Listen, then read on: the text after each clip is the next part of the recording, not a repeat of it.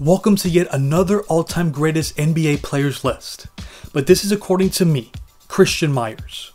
I am the author of the all-time greatest NBA book series. I've written 2 books that contain the 50 greatest teams, the 50 greatest playoff runs, the 50 greatest playoff moments, the 100 greatest players, and the 300 greatest regular seasons by a player. So making these kind of lists is what I do for a living.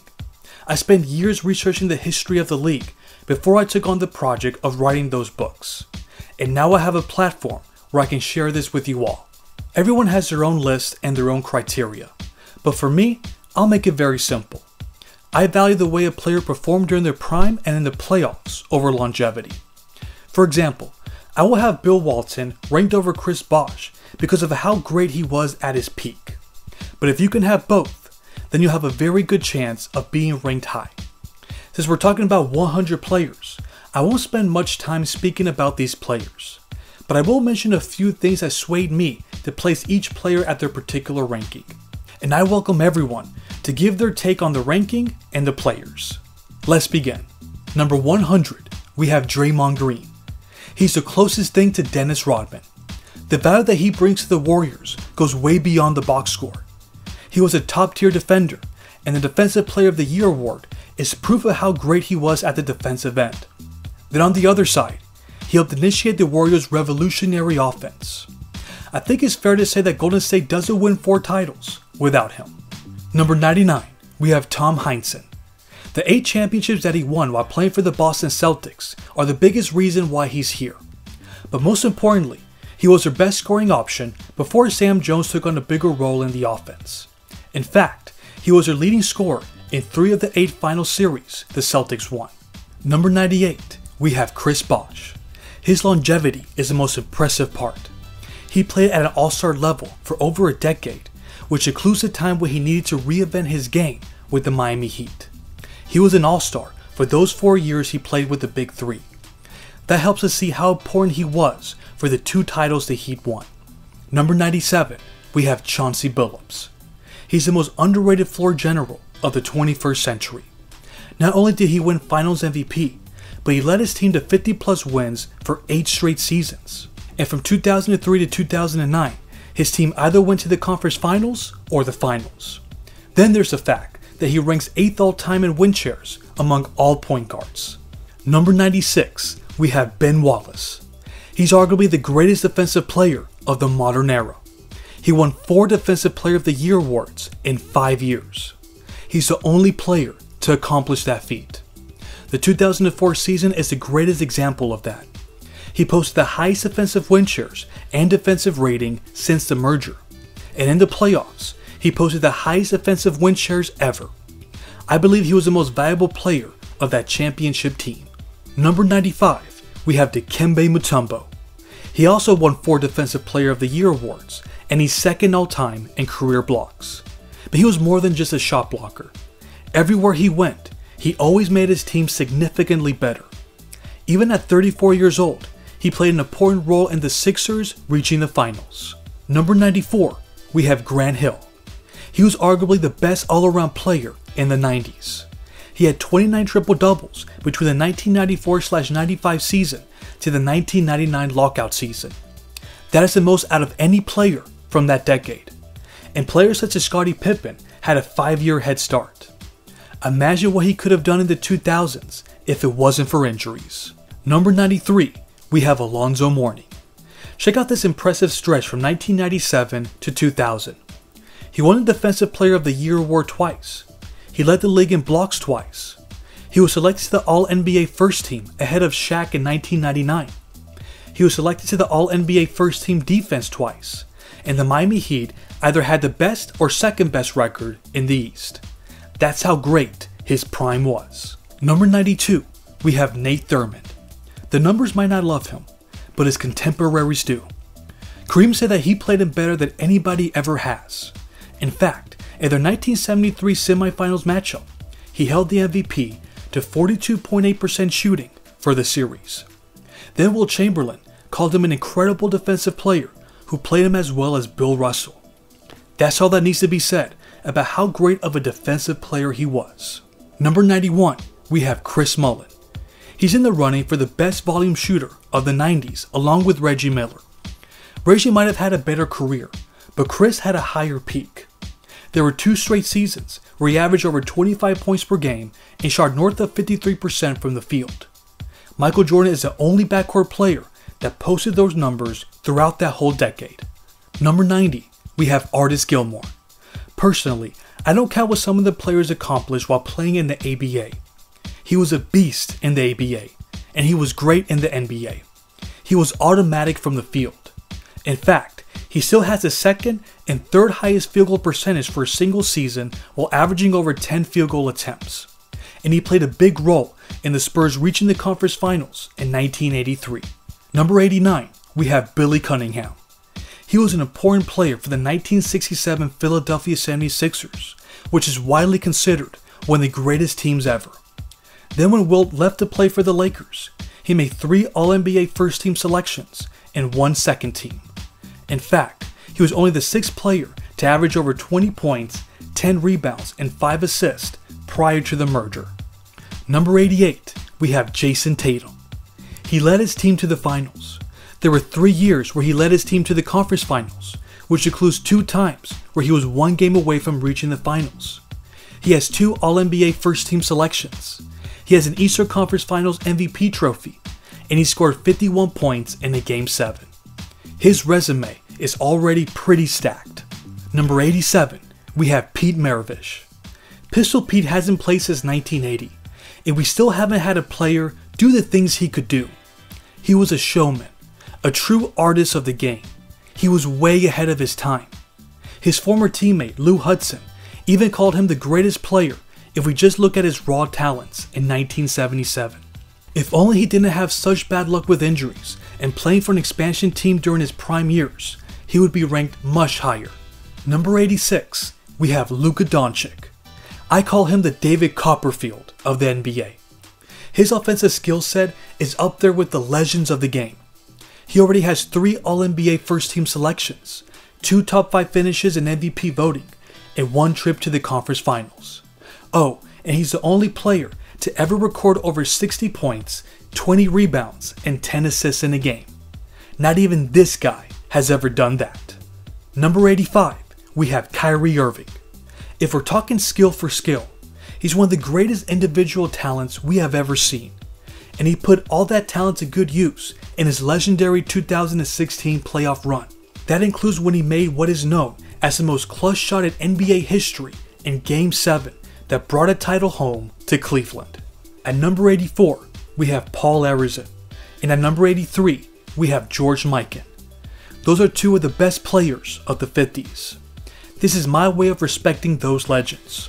However, I don't have that much respect for the players that came in the pre-shot clock era. That is why I have them pretty low on this list. Number 82, we have Bob Lanier. He's a Detroit Pistons legend that excelled in an era with a lot of great big men. His signature shot was his left hook, but he also had a great outside shot. And they say that he was one of the biggest and baddest enforcers in the league. He truly had a complete game. Number 81, we have Chris Webber. The late 90s and early 2000s were the toughest era for power forwards, and C. Webb excelled. Other than Kevin Garnett, he was the best all-around big man. When he was with the Sacramento Kings, he was the best player for a team that won over 50 games for 4 straight seasons.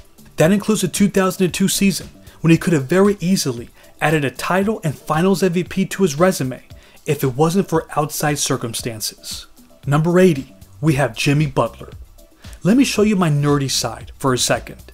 He currently ranks 5th all-time in career offensive rating, 23rd in win shares per 48 minutes, 43rd in value over replacement player rating, 47th in PER, and 50th in offensive win shares.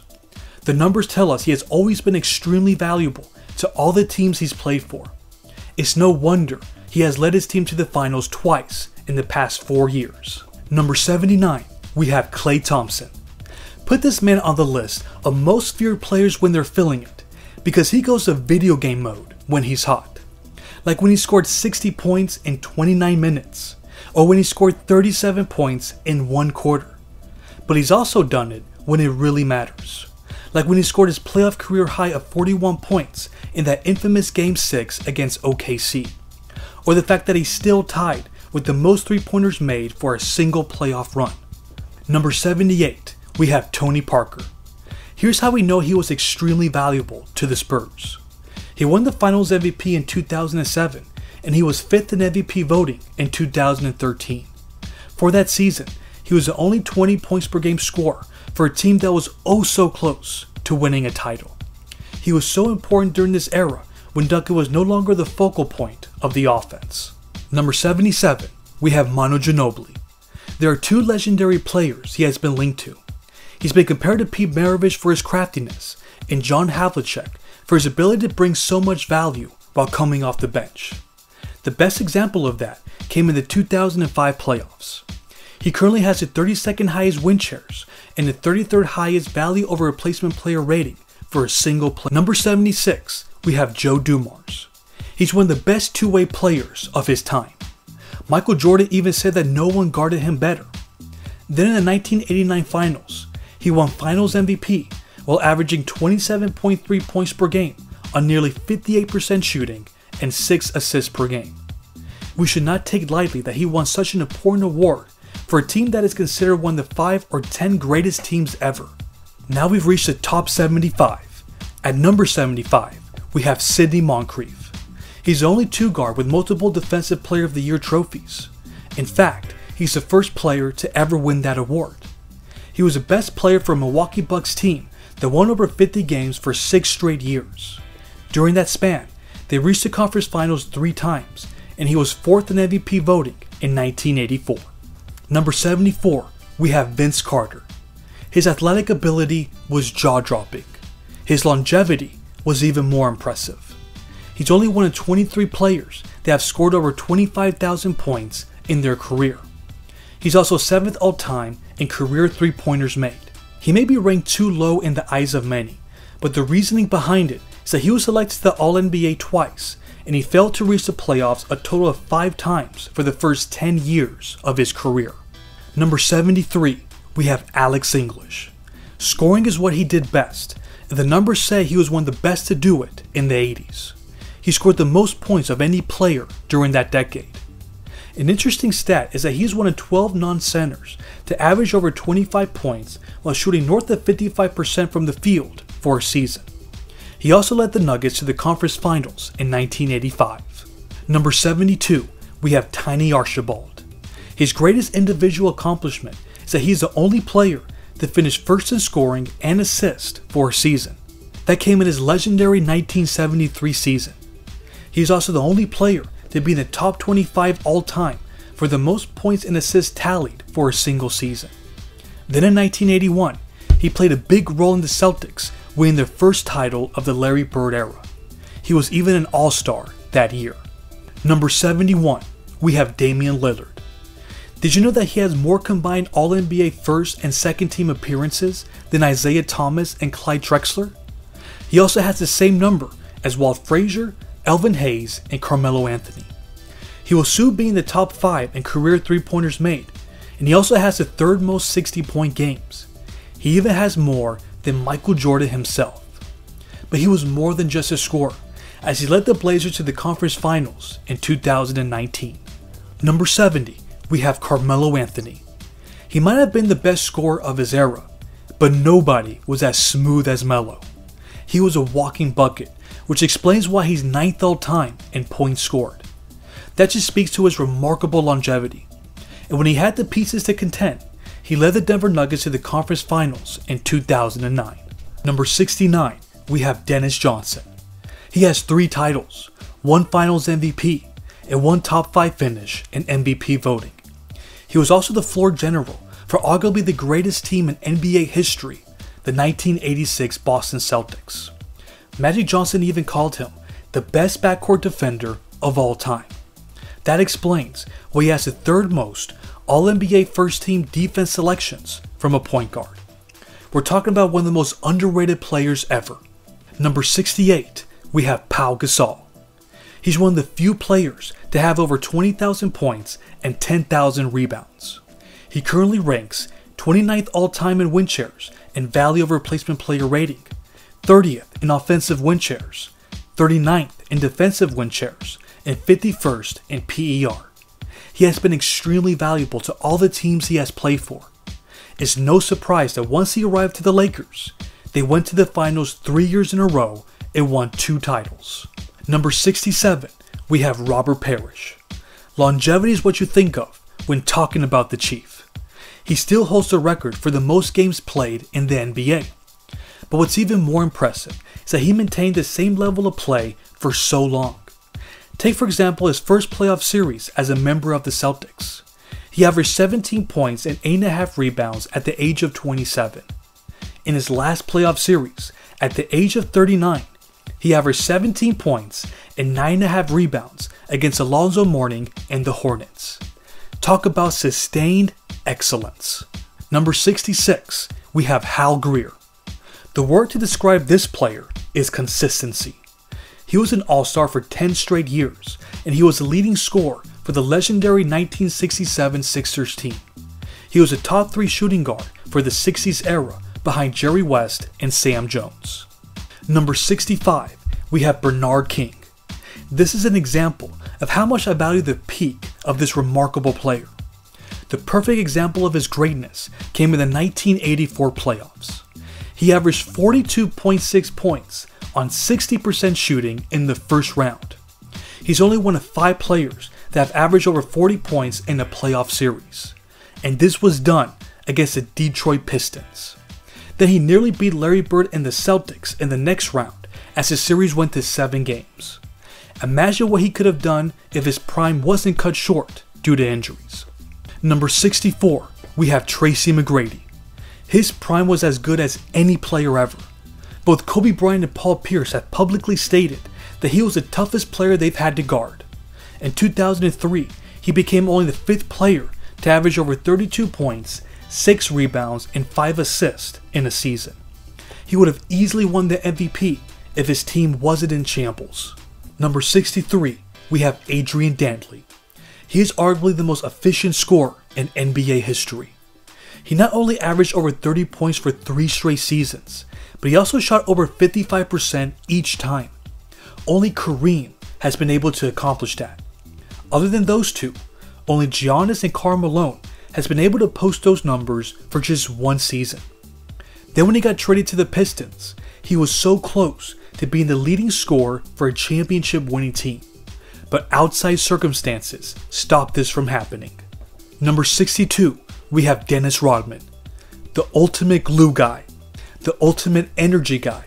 One of the greatest defenders of all time. And my vote for the greatest rebounder ever. But he's also a winner.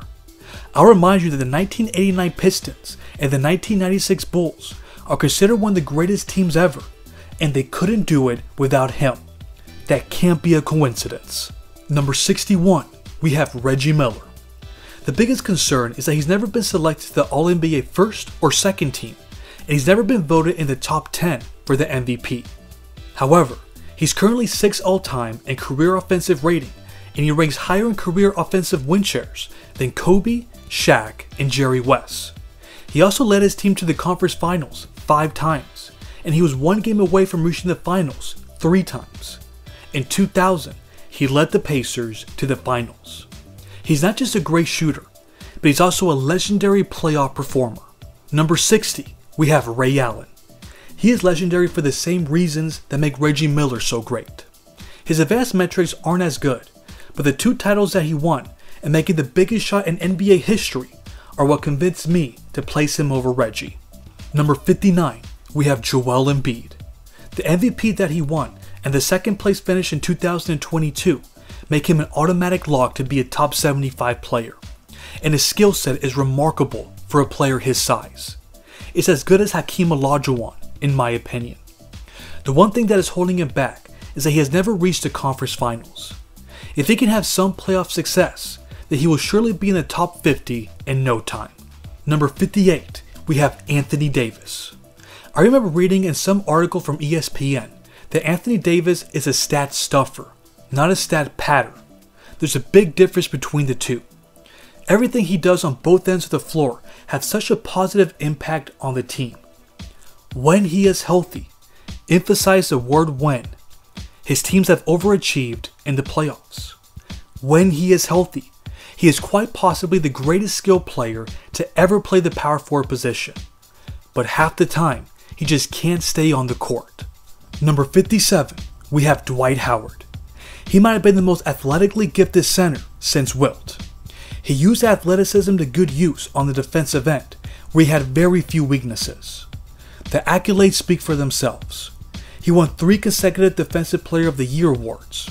He's the only player to accomplish that feat. He also proved that you could build a team around him. He led the Magic to the finals in 2009, and he reached the conference finals 2 other times before joining the Lakers. Number 56, we have James Worthy. Magic Johnson once called him one of the top 10 players in playoff history. You certainly know about the finals MVP and the triple-double performance in Game 7 of the 1988 finals. But did you know that he averaged 30.5 points on 60% shooting in the 1987 conference finals? Or that he averaged 28 points on 64.5% shooting in the 1990 first round series? Magic wasn't just hyping up his boy, he was truly an exceptional playoff performer. Number 55, we have Dominique Wilkins. I originally had him in my top 50 in my book, but have since reconsidered. I just couldn't have him over these next 4 players. But his incredible athletic ability and his remarkable scoring prowess are what put him on the cusp of the top 50. He's currently 14th all time in career points. He averaged more than 25 points for 10 consecutive seasons. He's only one of 8 players to accomplish that. He finished second in MVP voting in 1986, and he led the Hawks to win 50 or more games for 4 consecutive seasons. The only negative part of his resume is that he has never reached the conference finals. Number 54, we have Bob McAdoo. Imagine beating out Kareem and Rick Barry at their peak for the MVP. That's what Bob did in 1975. He averaged 34.5 points. That's the 14th highest mark for a single season. Bill Russell even called him the greatest shooter of all time. Obviously, a lot has changed since then, but the fact that a center was getting that kind of praise was impressive. You can say he played a part in revolutionizing that position. Number 53, we have Dave Cowens. He's one of the very few players that was a star, but played like he was fighting for a spot on the team. He approached every game with playoff intensity. It was something that this 6'9" center needed to bang with the tough big men of the league, and he had great success. He won the MVP in 1973. He led the Celtics to 68 wins that season, and there was a 5-year stretch where Boston either went to the conference finals or won the title. Number 52, we have Wes Unseld. This was easily the hardest player for me to evaluate. His numbers look Draymond Green-like, yet all the older fans say without a question that he is one of the all-time greats. After doing my research, I could see why they were saying that.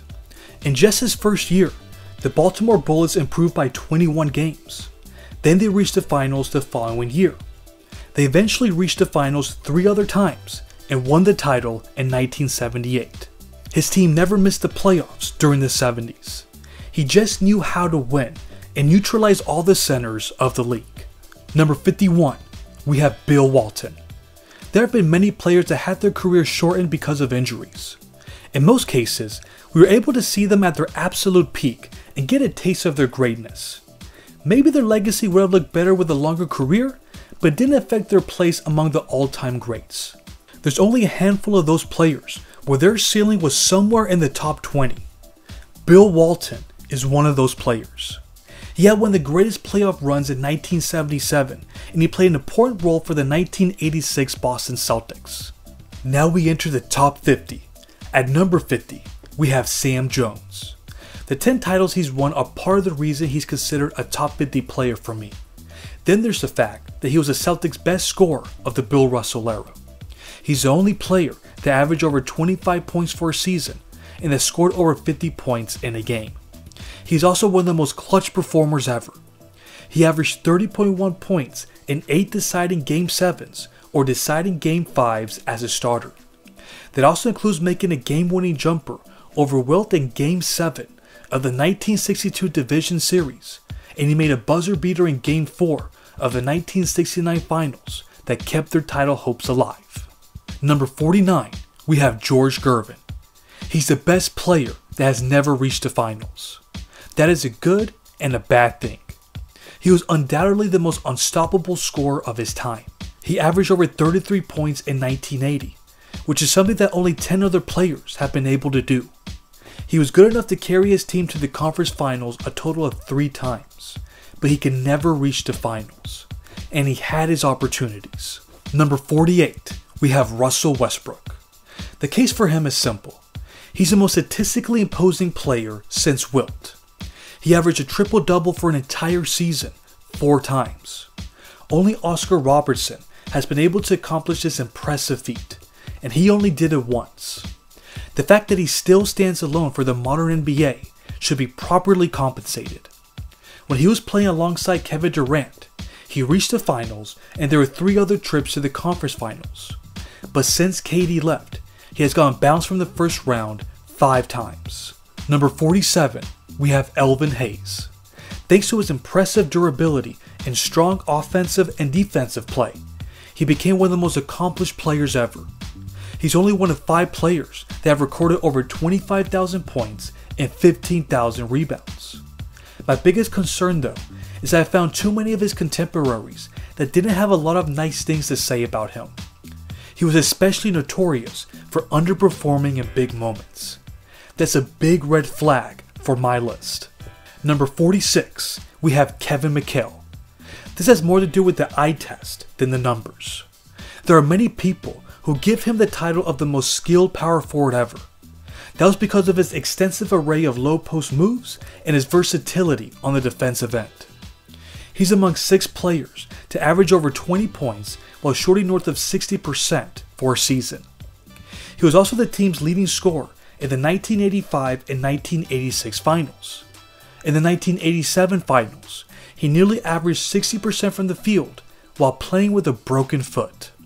That's all that needs to be said of how unstoppable he was. Number 45, we have Paul Pierce. Thanks to his longevity and durability, he was able to have an impressive career resume. But what caught my eye the most was how great he was in the clutch. He's had 7 total buzzer beaters, which is the 4th most ever. And he's had a multitude of clutch moments in the playoffs. He was great when it counted the most. He wasn't a better talent than players such as Elvin Hayes or George Gervin, but he played much better in the playoffs. Number 44, we have Willis Reed. Check out how impressive his prime was. In a span of 5 years, he won an MVP, he finished runner-up another year, he won 2 titles, he won 2 finals MVPs, and he either made the finals or the conference finals. Between 1969 to 1970, he had to face Kareem, Bill Russell, and Wilt in the playoffs. For the 28 total games he played against them, he averaged a combined 25 points on 50% shooting and 14 rebounds. He only lost 1 series against them, which was to the Celtics. That's how great he was before injuries ended his career. Number 43, we have Gary Payton. He was the first point guard to win the Defensive Player of the Year award. He is tied with Michael Jordan and Kevin Garnett with the record for the most All-NBA defensive first-team selections. He even ranks 4th in career steals. His two-way ability was spectacular. He was the best player for a team that won 64 games and reached the finals in 1996. And there were 2 other seasons when the Sonics won over 60 games. He wasn't always a joy to be around, but he did his job to near perfection. Number 42, we have Jason Kidd. His two-way abilities are just as impressive as his rival, except his career resume is slightly better. He's 2nd in career assists and steals. He's 4th all-time in career triple-doubles. As far as his defensive play, he's one of 12 players that have been selected to the All-NBA defensive team 9 times. His numbers are great, but the way he can lead a team is the best part of his game. That was demonstrated with the New Jersey Nets. He led this lottery-bound team to the finals 2 years in a row. And then Dirk was finally able to win a title, in part to Kidd's exceptional court vision. Number 41, we have Clyde Drexler. He is arguably the greatest all-around player from the shooting guard position. He was usually one of the top producing rebounders and playmakers among shooting guards, and he even ranks 8th all-time in steals. But the best part of his resume is that he led the Blazers to the finals twice in a 3-year span. Then he played an important role in the Rockets winning the title in 1995 after joining the team before the trade deadline. Number 40, we have Patrick Ewing. He was a beast on offense before all the knee injuries, and he was a monster on the defensive end. In 1993, he recorded an 8.1 defensive win shares, which is the 3rd highest since the merger.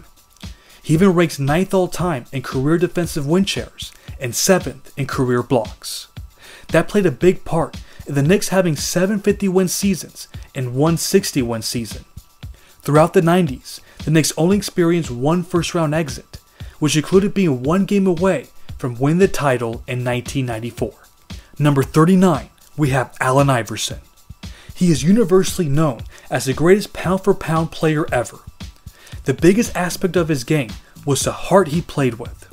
He was the biggest killer every night. Putting the intangibles aside, his scoring is what he did best. He's one of 7 players to average over 30 points in 4 different seasons or more. He's also one of 5 players to have over 4 scoring titles. But nothing was more impressive than when he carried the Sixers all the way to the finals in 2001 with no one else averaging over 15 points. Number 38, we have Steve Nash. What made him a top 50 player was the 2 MVPs he won in consecutive seasons. How valuable was he to his teams? Well, his teams led the league in offensive efficiency for 9 straight years. And when he joined the Phoenix Suns, they became only the 2nd team to post a 60-win season following a 50-loss season. For those 6 years, the Suns reached the conference finals 3 times and had 2 60-win seasons. From an individual standpoint, he is 4th in career assists and 15th all-time in offensive win shares. Number 37, we have Walt Frazier. He's one of the greatest perimeter defenders who mastered the art of thievery. He ranks 3rd for the most All-NBA defensive first-team selections with 7. On top of that, he was the team's primary scorer from 1971 to 1975. When the Knicks won their 2nd title in 1973, he was their best player. And when the captain went down in the 1970 finals, it was Clyde that stepped up in Game 7. He infamously had 36 points, 19 assists, and 7 rebounds. That is only one of the many examples when he came up big in the clutch. Number 36, we have Rick Barry. If he never made that jump to the ABA after leading his team to the finals in 1967, he would have surely been ranked much higher. We're stripping away 5 years of his prime. But that doesn't mean he didn't leave his mark on the league. In his 2nd season, he won the scoring title while averaging over 35 points. Then in 1975, he had an incredible all-around season where he averaged over 30 points, 6 assists, 5 rebounds, and nearly 3 steals. Then in the finals, the Warriors swept the Washington Bullets, who were heavily favored to win the title. Number 35, we have Kawhi Leonard. He's one of the greatest two-way players ever. I'm talking in the same class as Jordan and Kobe. I mean, players were actively avoiding going ISO on him. That's how great he was on the defensive end. And just like Jordan and Kobe, he's one of the best clutch players of his generation. We saw it time and time again in the 2019 playoffs, where he led the Raptors to the title in his first and only year there. What he doesn't have is longevity. He will end up now surpassing 20,000 points for his career. Number 34, we have Bob Cousy. He is the godfather of the modern point guard. He was flashy before flashy was cool. The Boston Celtics were the standard for winning. We all think of Bill Russell's 11 rings, but Bob Cousy was the one player who brought it all together. And that's not just because he was there first, but because he was their main playmaker. Let's not forget that he was the league MVP in 1957. That is a rare accolade to achieve for a point guard, especially in those times. Number 33, we have Bob Pettit. Everyone describes him the same way. He was relentless and a hard-nosed player. What impressed me the most about his career was the way he played against Bill Russell. In their head-to-head battles, he had 2 50-point games and 5 40-point games. From 1957 to 1961, he helped the St. Louis Hawks make the finals in 4 out of those 5 years. When he won the title in 1958, he scored 50 points in Game 6, which brought Bill Russell his only finals defeat of his career. Number 32, we have James Harden. Is he the best scorer since Michael Jordan? The numbers give him an intriguing case. In 2019, he averaged 36.1 points per game. That is currently the 8th highest scoring average in league history. Only Wilt, Jordan, and Elgin Baylor have been able to average over 36 points for a season. And that was not just a one-year sample. In the following year, he averaged 34.3 points, which is the 16th highest average ever. Then in 2017, he led the league in assists. He knows how to fill up a box score. What he doesn't know is how to lead his team to the finals. Number 31, we have John Stockton. His career numbers are staggering. He's the all-time leader in assists and steals. He also played a huge role in the team's success that the Utah Jazz had. In the 90s, the Jazz made the finals twice and reached the conference finals 3 other times. But here's my biggest concern with him. He was only selected to the All-NBA first team twice, and he only finished in the top 10 in MVP voting 3 times. The highest he's ever finished was 7th. So you can make the case that he was never considered a top 5 player. Number 30, we have Scottie Pippen. He is considered one of the greatest wing defenders ever. He made the All-NBA defensive team every single year of the 90s, including 8 first-team selections. There is no other player during the 90s that accomplished that. He was also one of the first players to play the point forward position. He became the blueprint for players like Grant Hill and LeBron James. He certainly benefited a lot from playing with Michael Jordan, but the 1994 season proved how great he was when he led the Bulls to 55 wins and finished 3rd in MVP voting. Number 29, we have Chris Paul. He's arguably the most efficient point guard ever. He's so accurate when it comes to scoring the ball and passing without committing many turnovers. Then on the defensive end, he led the league in steals 6 times, which is the most by any player. He ranks 3rd all time in steals and assists, and he's 9th all time in career win shares. Although he's never won an MVP, his 2008 season is one of the greatest seasons from a point guard. And then he got some much needed playoff success by leading the Suns to the finals in 2021. Number 28, we have Nikola Jokic. At the moment, he's the all-time leader in career box plus minus, 2nd in PER, 3rd in offensive rating, 3rd in offensive box plus minus, 4th in win shares per 48 minutes, and 6th in triple doubles. Along with all of that, he has 2 MVPs and a legendary playoff run that he just had. That is an incredible resume. But here's the thing, he's only had a 3-year sample of true greatness. He didn't accomplish anything special before that. I have to see more before I put him over the next tier of players that had a whole career full of legendary moments. Number 27, we have Giannis Antetokounmpo. The case for him is simple. He has won 2 MVP awards. He's one of 13 players to win the MVP in back-to-back years. He's one of 3 players to win the MVP and the Defensive Player of the Year award in the same season. He had one of the greatest finals performances ever when he scored 50 points to win the title, and he's one of the most physically imposing players we have ever seen. It's only a matter of time before he enters the top 20 if he keeps this up. Number 26, we have David Robinson. The case for putting the Admiral this high is that he's the most statistically dominant center behind only Wilt and Kareem. He's 2nd all time in career win shares per 48 minutes, 4th in career blocks per game, 5th in PER, 10th in value over replacement player rating, and 13th in win shares. In other words, he meant so much to the Spurs during his prime. He led them to 4 50-win seasons and one 62-win season before Tim Duncan showed up. After his arrival, he adjusted his game accordingly, which allowed the Spurs to win 2 titles. Number 25, we have Isaiah Thomas. He is one of 4 players that have averaged over 20 points and 10 assists for 3 consecutive seasons, which allude to his great scoring and passing abilities. However, Isaiah did it for 4 straight years.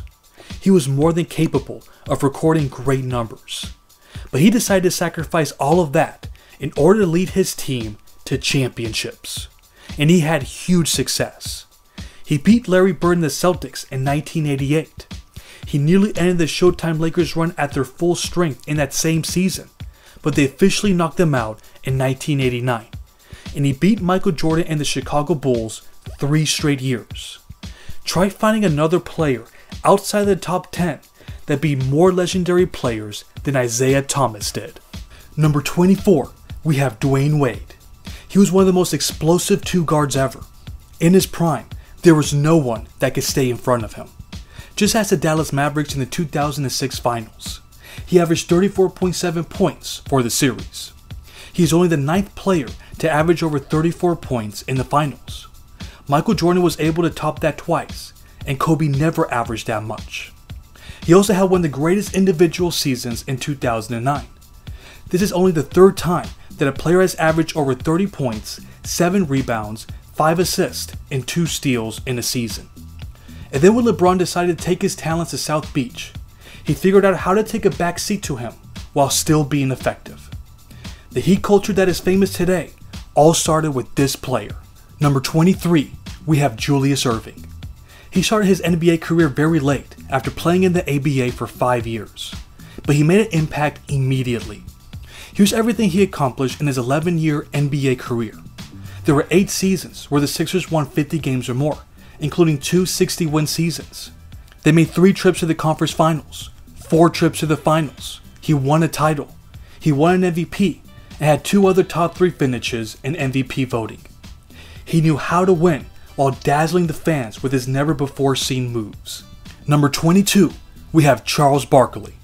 While doing my research, I believe he was the first player to be described as a freight train. In his younger years, he was unstoppable in the open court. Although he was an undersized power forward, he was a dominant rebounder and an extremely efficient scorer in a very physical era. He ranks 5th all-time in career offensive rebounds and 14th in career true shooting percentage.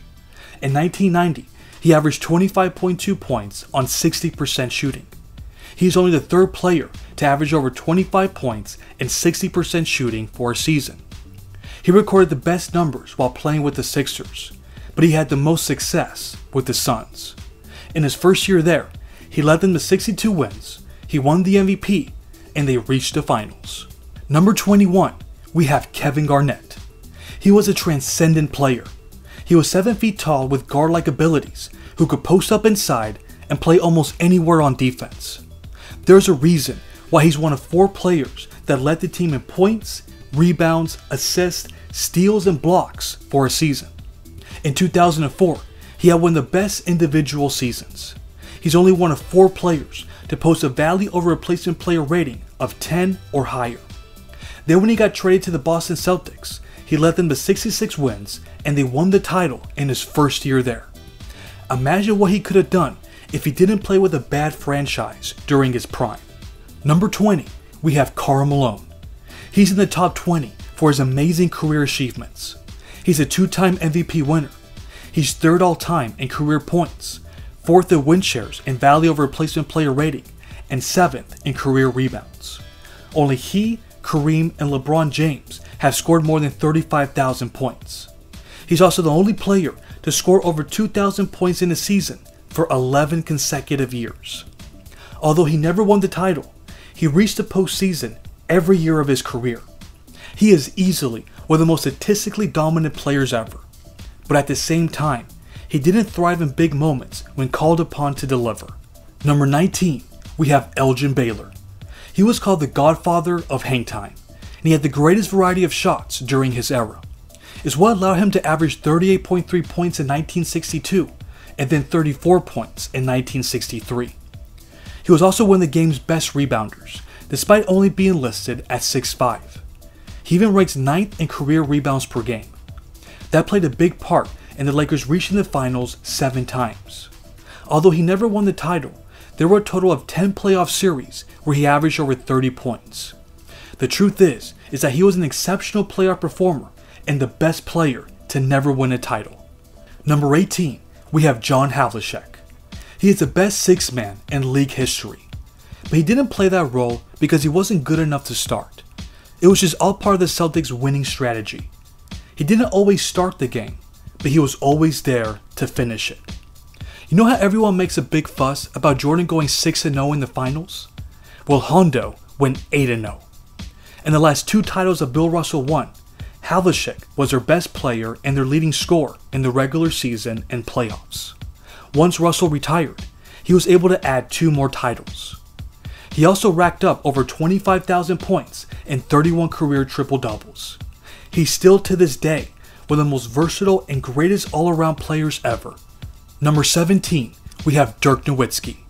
He's one of the greatest offensive talents that paved the way for the shooting big man that is prominent today.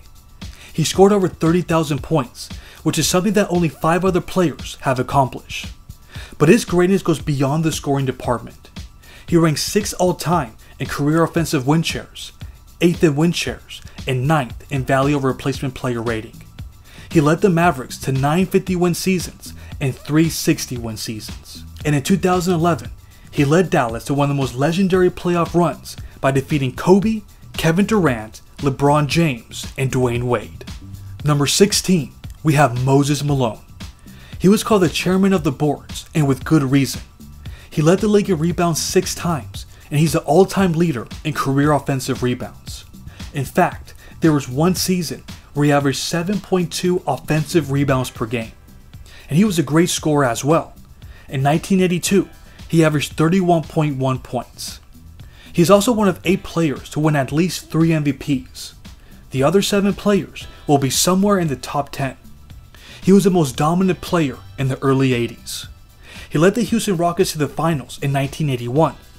That is the only time a team reached the finals with a losing record.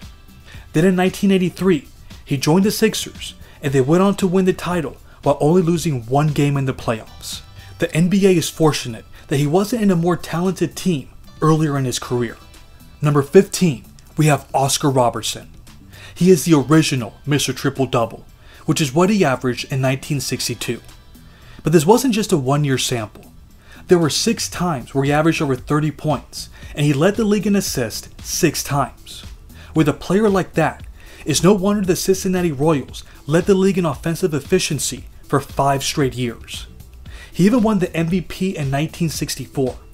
He was the only player not named Bill Russell or Wilt Chamberlain to win the award between 1960 to 1968. Although he never had enough talent to win the title during the 60s, he was a floor general for one of the most dominant teams ever. This came in 1971 when the Milwaukee Bucks won the title. Number 14, we have Jerry West. He is Mr. Clutch for a reason. He's had so many legendary moments in the playoffs. Just to name one example, he won Finals MVP in 1969, even though his team lost. That just speaks to how great of a playoff performer he was. Did you know that he averaged a record-breaking 46.3 points in the playoff series against the Baltimore Bullets in 1965?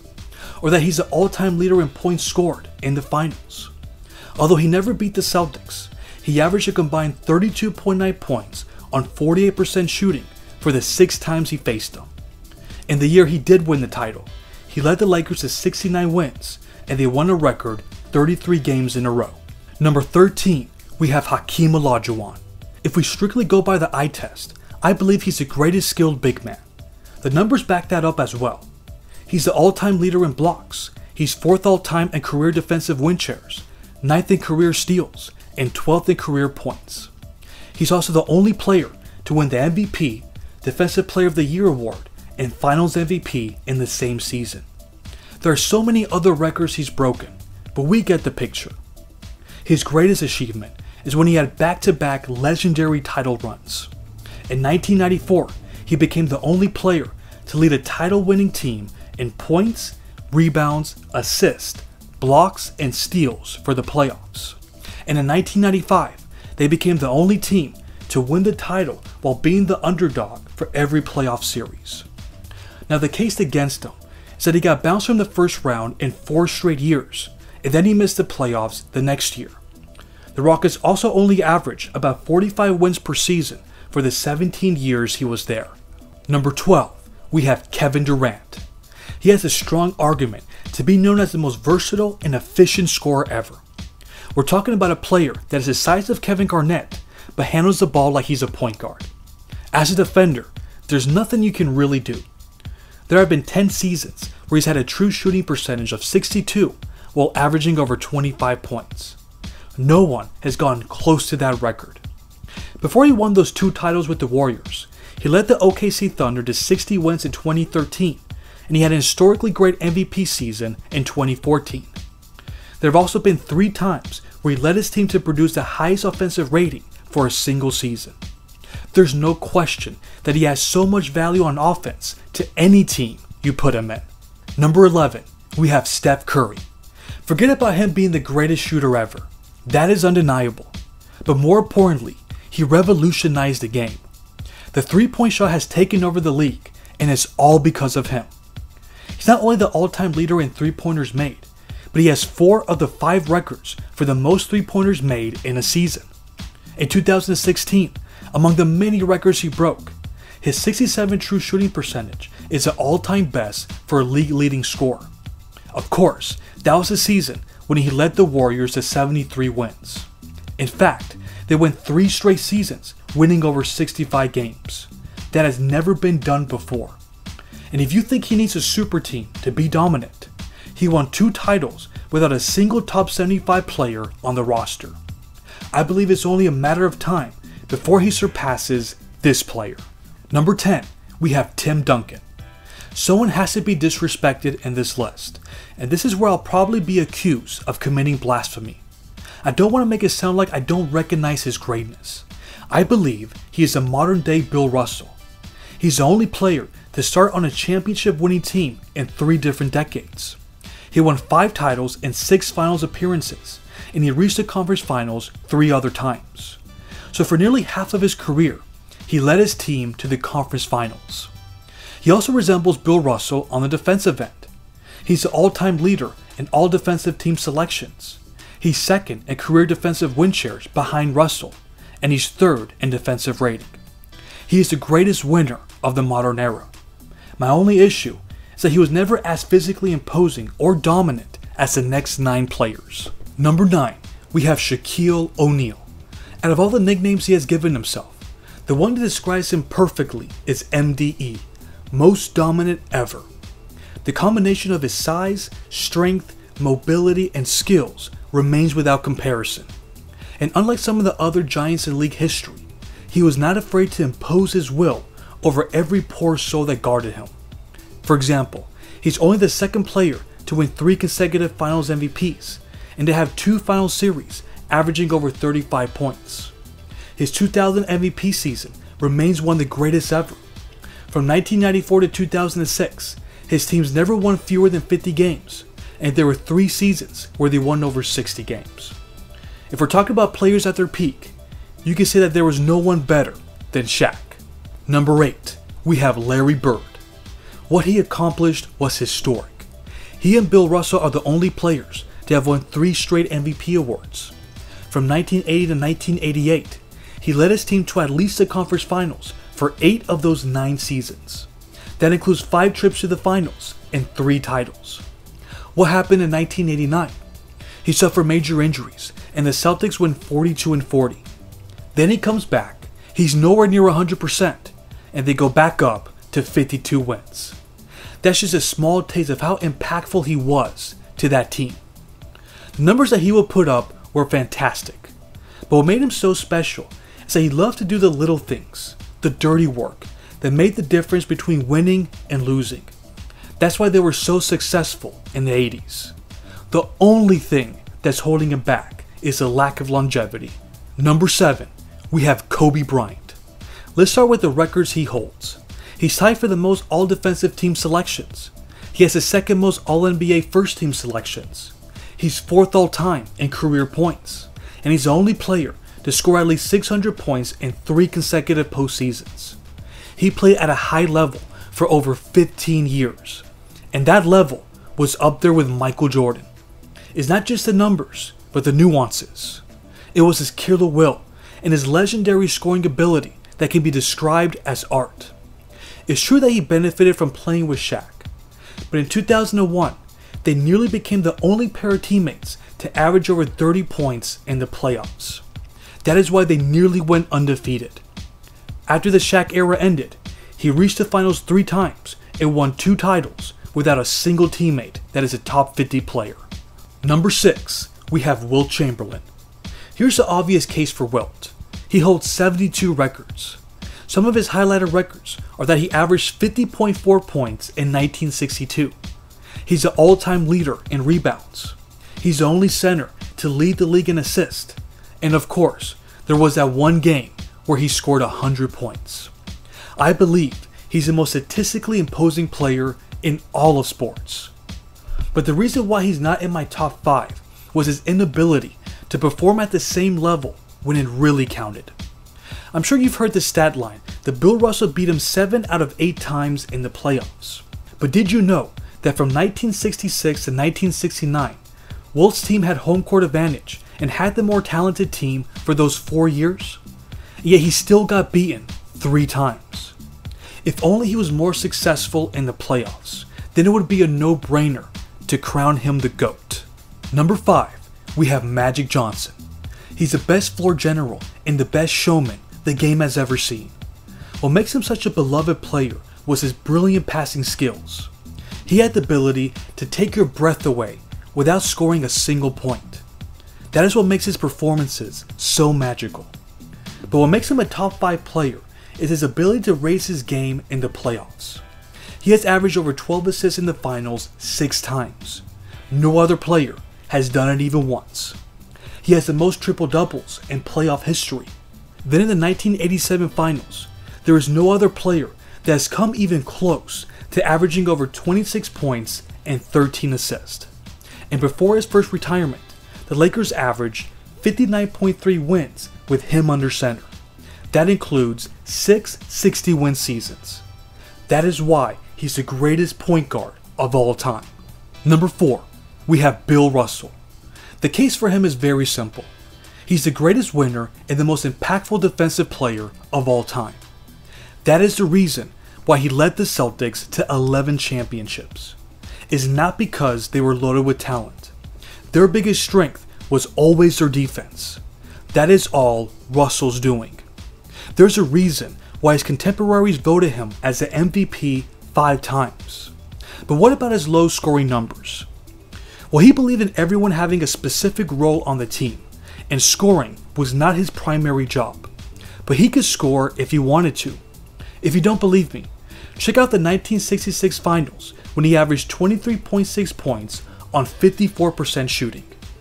All he cared about was winning, and no one was better at that.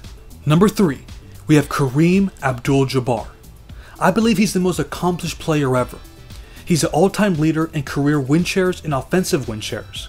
He won the most MVPs. He's second in career points, and he's third in career rebounds and blocks. Now check out all that he accomplished in the 70s alone. He won 5 MVPs. He won a title. He averaged over 30 points 4 times. He finished first in blocks twice, and he led the Bucks to 3 straight 60-win seasons. He did so much in that decade alone, and then he went on to win 5 more titles in the 80s. That includes being the oldest player to win Finals MVP at the age of 38. So why is he not even higher on this list? Well, there were 2 seasons, in 1975 and 1976, where he failed to reach the playoffs, and he was in the middle of his prime. I believe that is too big of a blemish for a player to be considered the greatest ever. Number 2, we have LeBron James. There's nothing else for him to accomplish because he's done it all. There are too many numbers to rattle off to make the case for the next 2 players. Their greatness is undeniable. In LeBron's case, he has been a freak of nature since the moment he arrived in the NBA, and he's still going strong. There are no weaknesses to his game. He's a legendary playoff performer. He brought a championship to every team he's played for. I have no original thought to give to this player because everything has been said already. But here's why I don't have him number 1. I believe Jordan's prime was better. I believe Jordan performed better in the playoffs. and I believe LeBron's biggest failure outweighs Jordan's by a mile. I believe for a player to be crowned the greatest of all time, your career needs to have as few blemishes as possible. Understandably, no one's career was perfect. Everyone had their failures. But some mistakes are bigger than others. And Jordan never underperformed quite like LeBron did in the 2010 and 2011 playoffs. Number 1, we have Michael Jordan.